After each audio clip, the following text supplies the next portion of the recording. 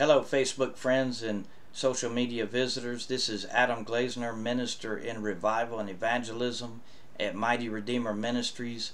You can check out our website at mightyredeemerministries.com, and you can click on the link below this message to navigate there with your web browser.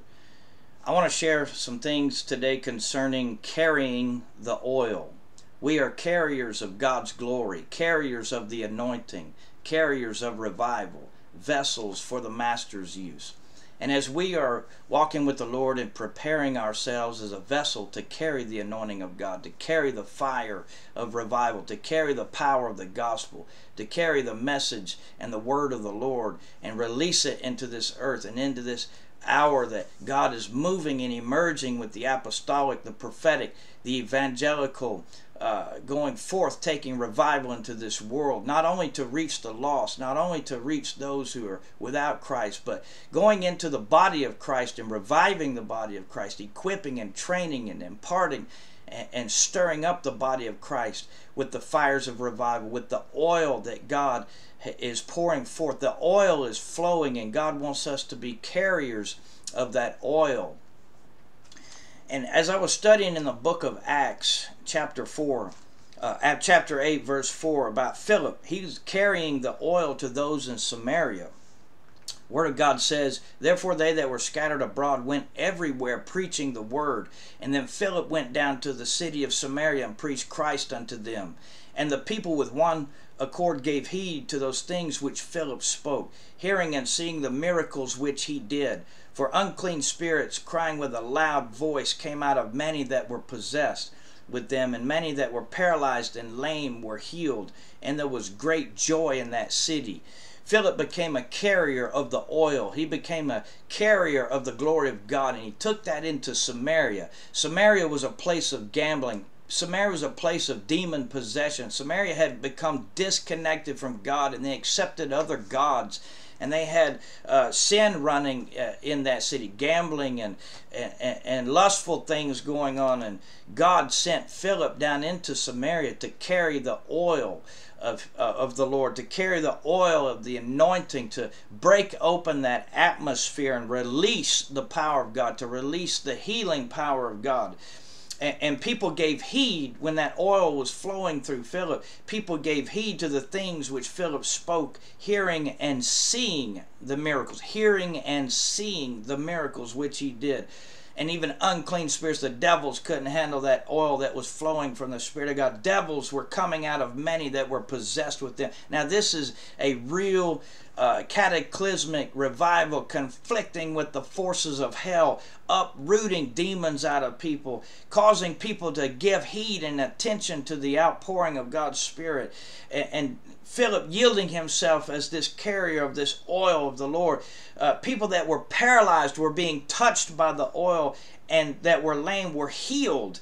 And there was great joy in that city. You ever been in flowings of the Spirit, or in church meetings, or outpourings of God where the joy was so strong, you were laughing so hard, you holding your gut, your stomach muscles hurt you? The joy of the Lord flows when healing flows. The joy of the Lord flows when miracles flow. And God is all about being a miracle worker. He's all about setting people that are paralyzed and lame free.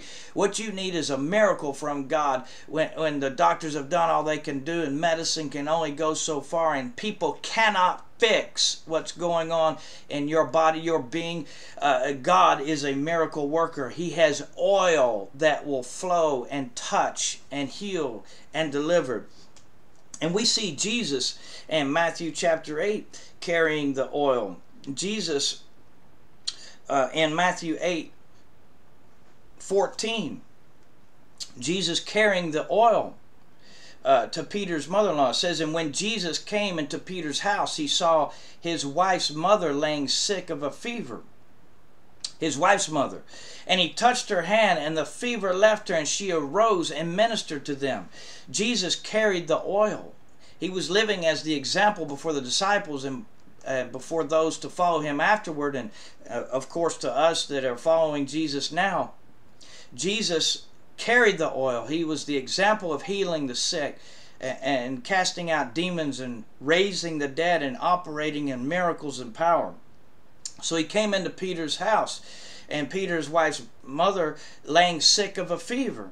Jesus touched her hand. He just touched her hand, touched it, and the oil flowed, and the fever left her, and she arose and ministered unto them. This oil that we carry heals sicknesses, heals diseases, heals fevers.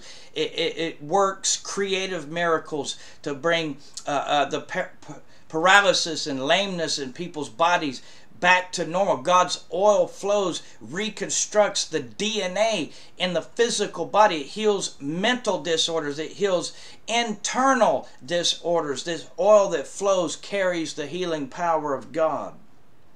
Peter carried the oil to the lame man that we read about in Acts chapter 3,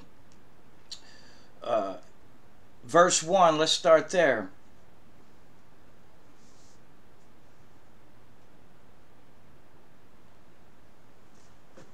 In Acts chapter 3, verse 1, well, my touchpad will go there.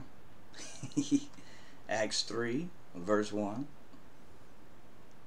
Okay, now Peter and John went up together into the temple at the hour of prayer, being the 9th hour, and a certain lame man from his mother's womb was carried, whom they laid daily at the gate of the temple, which is called Beautiful, to ask alms of them that entered into the temple. When seeing Peter and John about to go into the temple, asked for alms. And Peter, fastening his eyes upon him with John, said, Look on us. And he gave heed unto them, expecting to receive something from them. Then Peter says, Silver and gold have I none, but such as I give you, in the name of Jesus Christ of Nazareth, rise up and walk.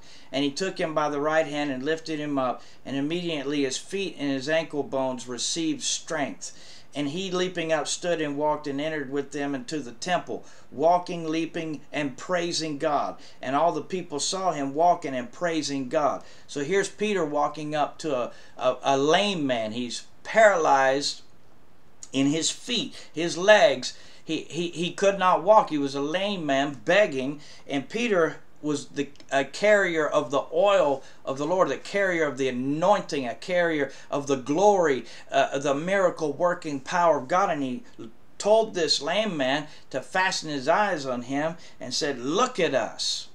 He knew that if the man would receive the oil flowing, that he would receive a miracle and be healed. And so Peter, carrying this oil, told the man, took him by the right hand, the oil flowed, and immediately the man's feet and ankle bones received strength from the oil.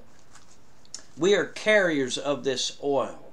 This same oil that worked through Peter, worked through Jesus, worked through Philip going into Samaria, worked through the Apostle Paul. Apostle Paul is a carrier of the oil of God in multiple accounts in the book of Acts, with unusual miracles, signs, and wonders. The oil is flowing. We are carriers of this oil, but you got to get into a place of operating by faith in God's Word. You've got to be in the realm of faith where the oil can operate and release.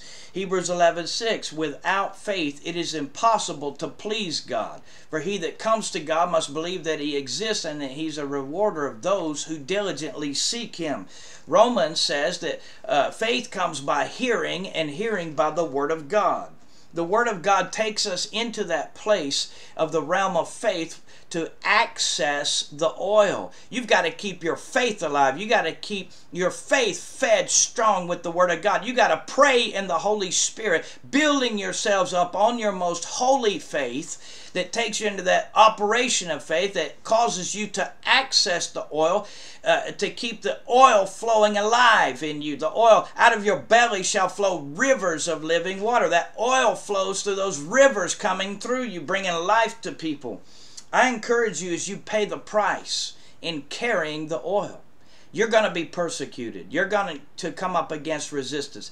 The enemy's going to try to talk you out of carrying the oil. He's going to ridicule you. He's going to mount pressure against you. He's going to throw warfare at your mind and warfare at you to discourage you from digging in deep to the Word of God, to cultivate the Word of God strong in you. You need to read the Word of God strong concerning miracles, strong concerning healing, strong concerning these other men of God that carried the oil, that carried the miracle power of God. They carried revival. They broke open atmospheres. They decimated the enemy wherever they came in contact with him. When the enemy manifested, they cast him out. When the enemy manifested, they allowed the oil to flow and destroy the yokes, to break the chains, to destroy the works of the devil.